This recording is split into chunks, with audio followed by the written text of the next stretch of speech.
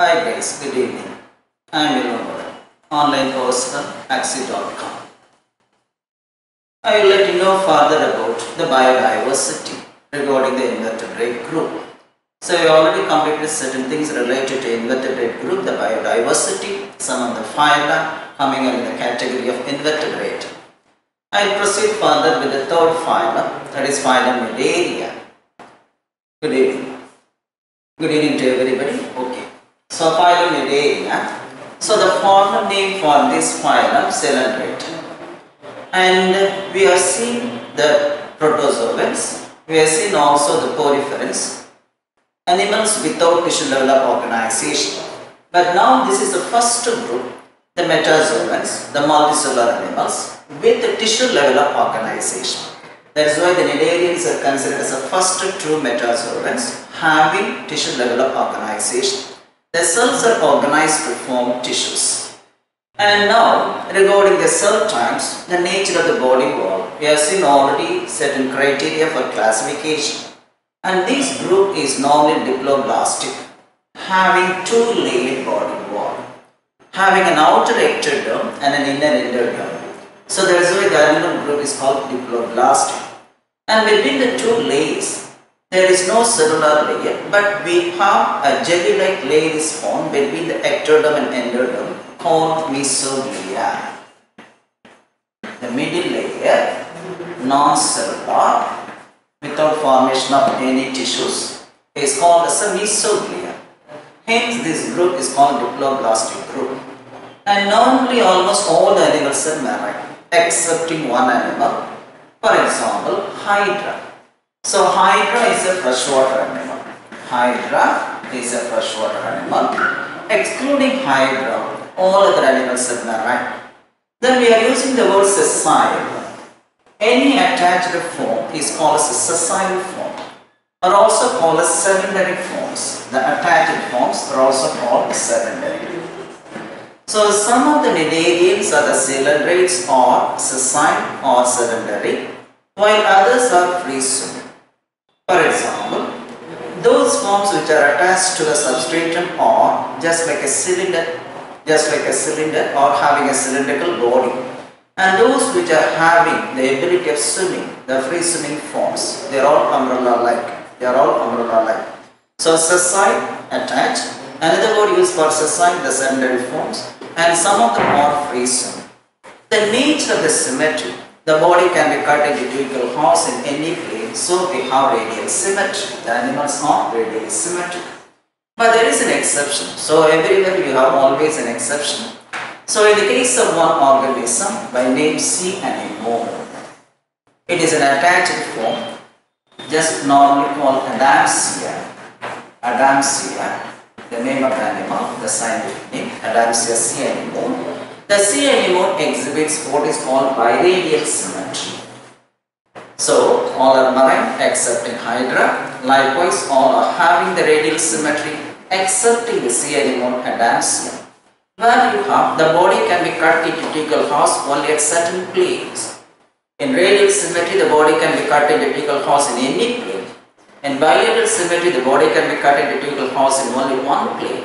In the case of biradial symmetry, the body can be cut into two equal halves in more than one plane, but the plane of division is restricted. That is why we have called this one as biradial symmetry. That is seen in the case of sea anemone Adamsia. Now, so why is the name Coelenterata?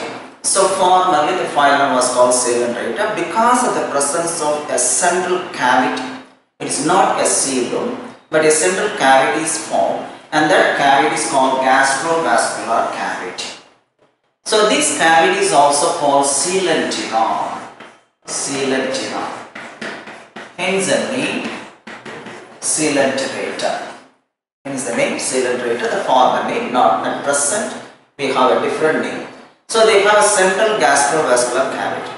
So as this cavity performs the function of circulatory system vascular and also function of stomach, it is called gastrovascular cavity or coelenteron. As it is behaving like a body cavity, hence called coelom. The word enteron refers to the digestive tract. So a cavity is formed which is acting as a body cavity which is also acting as a stomach, which is also acting as a circulatory system. Hence the name gastrovascular cavity as cylindrical. And normally in these animals we don't have two openings. Any animal, generally the highly developed animals, they have two openings. One is the mouth, another one the anus. But in this case, in these animals, you have only one opening, namely the mouth. A single opening. There is no anus. So if you have this opening, it's being placed at the distal end, at the free end. Suppose for example, if you are taking Hydra, a cylindrical shaped body, there is a conical elevation in the case of Hydra or any other cylindrical animal. This conical elevation is called what is known as hypostome. This is what is called the hypostome. So we have a single opening, what is called mouth. The mouth is always placed on a conical elevation. The conical elevation is called hypostome. Now, this is the name why it is given cylindrate.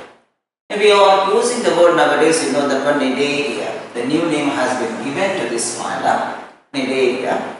The reason for that one, the animals are provided with the stinging cells. The stinging cells, an organ of offense, an organ of attachment, an organ used for capturing the prey also. So that one is called the nidoblast. The stinging cells called nidoblast. That is why the name is given for this phylum, the new name Nidaria, presence or possession of the nidoblast or stinging cells. These nidoblasts also called nidocytes. So these nidocytes normally having what is called a poison-filled stinging capsule. A poison-filled stinging capsule. That capsule is called the nematocyst. So the nematocyst, what we use normally for stinging cells, is not an entire cell. The word nematocyst refers to only the capsule, a bag-like structure filled with poison. Suppose for example, if you are taking this is what is called the cell, having some sort of tentacle-like structure, a filament, a needle-like structure. So it is nothing but a single cell enclosing a fluid-filled bag. Now this is a cell having the nucleus, the cytoplasm, etc. Now this fluid-filled bag is called what is known as a nematocyst. So the nematocyst is not an entire cell, it is only a part of the cell. The cell is called as a nidoblast or the nidocytes. And because of the possession of such stinging cells, the phylum is now renamed as Nidaria instead of Cylindrata. Okay, so though they have the cylindra, now this is the main feature. That is why the animal group is named as Nidaria. So once again I want to tell you, the nematocyst is not the entire cell. It is only a part of the cell. The entire cell is called nidoblast and the nidocytes. Now this is a capsule or a bag or a vesicle filled with poison. So normally in the case of cylindrates, these stinging cells are used as an organ of offense, for attachment and also for capturing the prey. So the main function is only for capturing the prey, and for that the animal is injecting the poison, and that poison is used not for killing the prey but mainly for killing, so not for killing the prey, mainly for paralyzing the prey.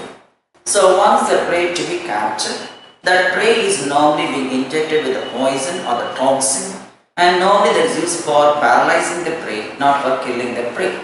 Hence the toxin used by the animal for just paralyzing the prey is called hypnotoxin. Hypnotoxin.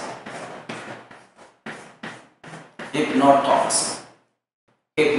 Hypnotism. You hear the word hypnotism, so likewise this is what is hypnotoxin. A toxin or a poison that is being injected into the body of the prey to paralyze the prey, and that one is not for killing the prey but only for paralyzing the prey. So the names of the phylum, they have different names according to the possession of certain characteristics. Now actually I mentioned already the nidoblasts are used for attachment, anchorage, defense and also for the capture of the prey. So mainly for capture of the prey, for paralyzing the prey, not for killing the prey. Now a peculiar condition normally. So in the case of animals I mentioned already we have only one opening, and now there is a cavity. Suppose I am taking the hydra, a simple structure. Now this is a cavity. the gastrovascular cavity. Though the gastrovascular cavity is formed, you see that one, the cavity is lined with endodermal cells. Endodermal cells. Though the animal is multicellular, though the animal is having mouth, a peculiar type of digestion is seen in these groups. An animal having both extracellular and intracellular digestion. So the cells are capturing the food particles and digesting them, namely the endodermal cells. At the same time, some of the food particles also digested outside the cell, then it is being absorbed.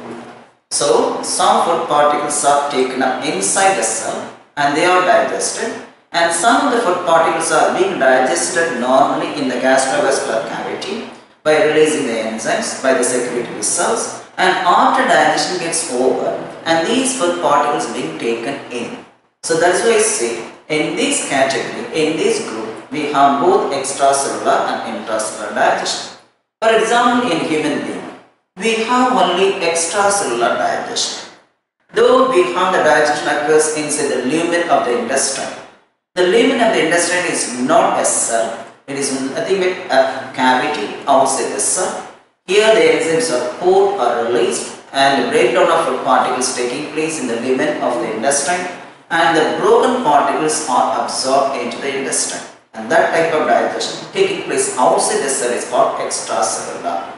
If any digestion takes place within the cell, as in the case of amoeba, that is called intracellular. So here we have both extracellular and intracellular, a peculiar condition, though the animal is having multicellular structure. Now, the cnidarians normally, if you are taking the coelorates, there are two different forms. Some of the forms I mentioned already attached, sessile, and some others are free swimming. So normally, the attached forms are cylindrical, attached to the substrate by means of pedal discs. An example of hydra or sea anemone. So, such cylindrical shaped forms, which are normally sessile and attached to the substratum, are called the polyforms. The cylindrical shaped structures, which are normally sessile and cylindrical, attached to the substratum, are called the polyforms. So, an example of hydra, sea anemone by name Adamsia. So these are all the attached forms. These attached forms of cylindrics are called the polyps.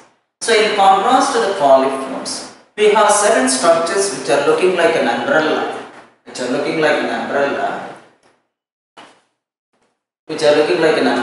For example, like this. This is umbrella shaped structure, but a free swimming form. And such a free swimming form which is umbrella shape and just anticapillary swimming without any attachment are called the medusa forms. So polyforms, the attached forms, the medusa forms, free swimming forms floating at the surface of the body. And one actually just what is called is medusa form of an animal which is highly poisonous. What is called the sea wasp. One organism by name Chironex.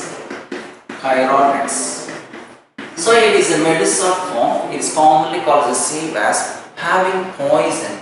That poison is the ability of killing many animals at a time. So it is nothing but a medusa form. One example which is highly poisonous.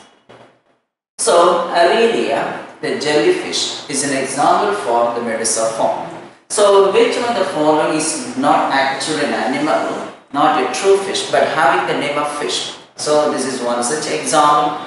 We have silverfish also, the devilfish also, cuttlefish also. These are all having the names of fish, but they are all not considered as true fishes. See an example, Aurelia. It's commonly called as a jellyfish, but it is not a true fish. It is a cylindrate.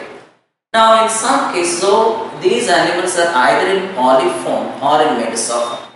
But in some cases, we have both poly and medusa forms.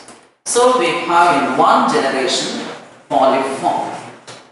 This polyform produces medusa. A generation. And this medusa produces poly. So the polyform normally reproduces asexually. It reproduces asexually, to form the medusoform in some organisms, and this medusa reproduces sexually to form the polyform. This is the arrangement what we have. So we have in one generation the polyform, in another generation we have the medusoform, and this phenomenon, you know that one, as in the case of plants, the gametophytic generation alternates with the sporophytic generation. Here the polyform in one generation alternates with medusoform in another generation, and this phenomenon is called alternation of generation. But we have a technical word for this one also. So the phenomenon of alternation of generation in coelonates is also called metagenesis. Metagenesis. Metagenesis. The process of alternation of generation in coelonates is called metagenesis. The word has been given for this phenomenon, as in the case of, for example, the sporophytic generation alternates with the gametophytic generation in the case of plants. But the name is given only for here. Polyp alternates with medusoform, and that phenomenon is called metagenesis. So it is observed in the case of one organism by name of Obelia, a coelonate, commonly called as seafer, the nickname. Just like for jellyfish, for Aurelia, and sea anemone for Adamsia, and Obelia, we have the seafer. So in the case of Obelia, there is an alternation of generation, and that phenomenon is called metagenesis. See, in some there is an alternation of generation, that is what is called metagenesis. So polyp produces medusae asexually, and the medusae form the polyp sexually. For example, Obelia seafer.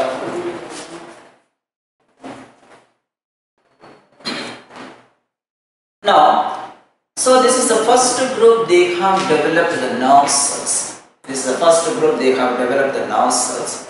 But the nerve cells, they don't have any sensory cells. In some cases, only we have sensory organs. In the case of medusoform, for balancing, called as a statocyst. But generally speaking, in the case of coelonates, there are no sensory cells. We have only the nerve cells. So we have the nerve cells, you know that one polarized nerve cell. So what is a polarized nerve cell? A polarized nerve cell has, you know that one, a cell body, axon, and then many dendrons. This is what is called a polarized nerve cell. A polarized nerve cell has cyton, many dendrons, and then an axon. But here in the case of coelonates, the nerve cells are normally, see that one, non-polarized. So the cells are like this, more or less in the form of a triangle. So they do not have any axon and dendrons. Such a nerve cell without any axon and dendrons are considered as a non-polarized. But there is no true nervous system. These non-polarized nerve cells are interconnected to form what is called a nerve net. So, and this is also one of the questions came in the AIMS question paper regarding the nerve net. So in the case of Hydra or in the case of any coelonates, we have only there is nerve net, and the nerve cells are non-polarized. So they are interconnected like this. So like this they are interconnected. This is the one what we have in the case of coelonates forming a nerve net. There is no complete nervous system, there is no brain at all.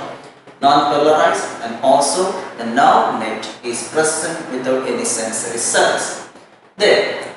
So the animals reproduce both sexual and asexual, because almost all the animals are hermaphrodites, having both male and female sex organs. But they also reproduce asexually. Asexual reproduction, the most common method of reproduction in the case of coelonates, budding process. Mostly the bud is developed exogenously. So we have two types of bud. If any bud is formed inside, that is called endogenous bud. But in the case of Hydra, you could see the bud is developed outside the body, hence called exogenous bud. So the development of bud outside the body, and that is called exogenous bud. So the most common method of reproduction in the case of Hydra during, for example, when food is plenty, particularly at the time of summer, the Hydra reproduces asexually by budding when there is plenty of food available, and that bud is exogenous in nature. And sexual reproduction is by means of syngamy. There is nothing but the union of the gametes. You know the syngamy, the word is used for fertilization process. The technical word used for fertilization is called syngamy, union of gametes. So the process of union of gametes is otherwise called syngamy or fertilization. So both the events taking place in the case of coelopates either by means of budding process, namely the asexual method, or by means of syngamy, namely the sexual method. So in some cases the development is indirect. In some cases the development is direct. So in most cases normally we have the development is indirect. So when I am using the word indirect development, the meaning for that one, if there is any larval stage during the development of an individual, then that development is called indirect development. Say an example of frog. So in the case of frog there is a larval stage, namely the tadpole larva. So the tadpole larva doesn't looking like what is called as adult. It is undergoing a number of changes, a series of changes, and finally converted to adult.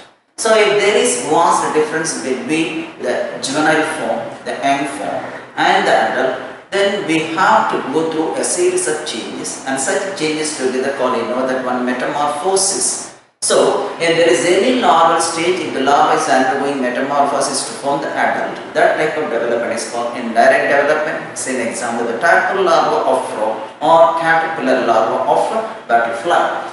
And so there is a larval stage. There are two types of larva you can see. One type of larva, Ephyra, and another one planula. For example, in the case of jellyfishes, we have Ephyra larva. In some cases, just like Cordelia, we have the planula larva. So anyway, the larval forms, also another question related to the lens point of view. So the larval forms of Ephyra and the planula. These are all the two types of larval forms as the development is indirect. Now, we have so many examples under this category. There is one form of an animal which exhibits what is called polymorphism. You know the meaning of polymorphism? A single organism is being represented by more than one form. So, I mentioned already an organism with actually endogenous, but for example, we have sponges. So, in the case of sponges, actually the bud is formed internally. Such endogenous buds which are formed internally are simply called as gemmules, the internal buds. There is another name for the endogenous buds. Normally you could see in the case of sponges. Sponges, they produce buds inside the body. Such buds are called endogenous buds, also called as gemmules. Now coming back to this exhibit, actually the physalia.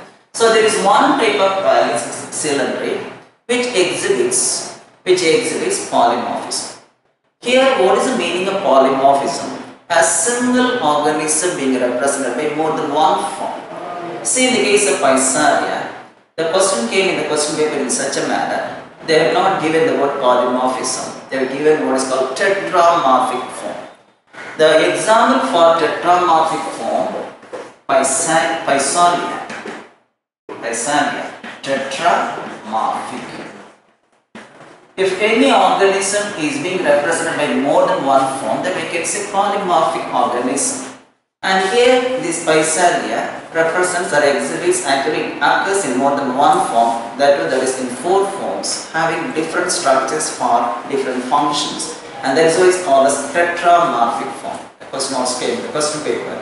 So physalia exhibit polymorphism. There is also a nickname for this one, Portuguese man of war. So it has many structures, just like a knight, a king, or a soldier to attack the enemy. The name is given Portuguese man of war for this physalia, the nickname. And likewise also we have a number of organisms under this phylum having nicknames. For example, Gorgonia, sea fan. It is looking like just the manual fan, what we are using just for aeration. Another one looking like a pen, sea pen, pennatula, sea pen. And also we have a number of coral forms. The corals are belonging to this phylum. So an organism doesn't look like an organism at all, having calcareous skeleton, calcareous spicules. The structure actually looking like a solid body consisting of or made up of calcium carbonate. and that what is called as a coral animal. So the coral animal normally is of economic importance. We have different types of coral. So coral belongs to the group Ilangovan. That too one class by name, that is what is called Anthozoa. They belong to the class Anthozoa. So there are different forms of coral. Some corals are looking like a brine. For example, in brine, it's called as the brine coral. And the most precious one, you know, that one used in ornaments, ornamental coral, a red coral, Corallium rubrum. The species name, Corallium rubrum. Corallium rubrum, this is normally called as a red coral. It is the most precious one, you know that one. It's also of ornamental value. And some of the corals we have, for example, tubifera. Now this organ pipe, it is looking like an organ pipe, and this coral being utilized in indigenous system of medicine. So in Ayurvedic medicine, they are using this one tubifera, and economic value, that is indigenous system of medicine. In our Indian system of medicine, they are using this tubifera, and that is a medicine.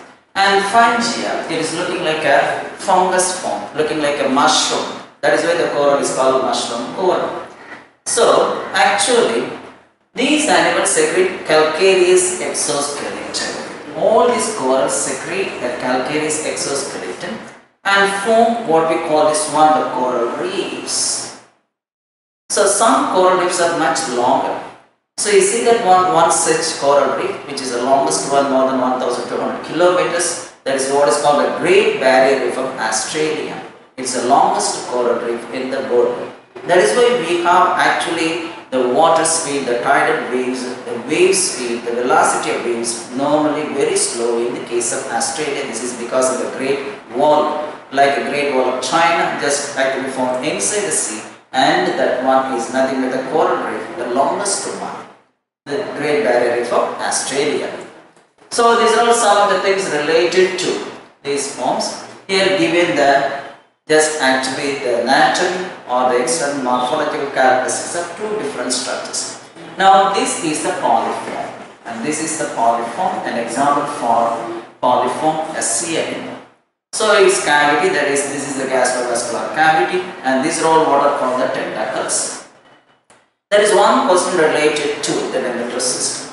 So in the case of Hydra, we have the nematocist form abundant in the tentacles.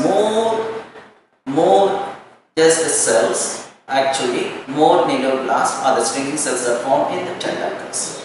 Now in the case of this is one just an example for Aurelia jellyfish. We have the arrangement. So this is umbrella like the medusa form. So in some cases both forms are formed. In some cases we have just only or either polyform or the medusa form. So the sea anemone is the best example for biradial symmetry.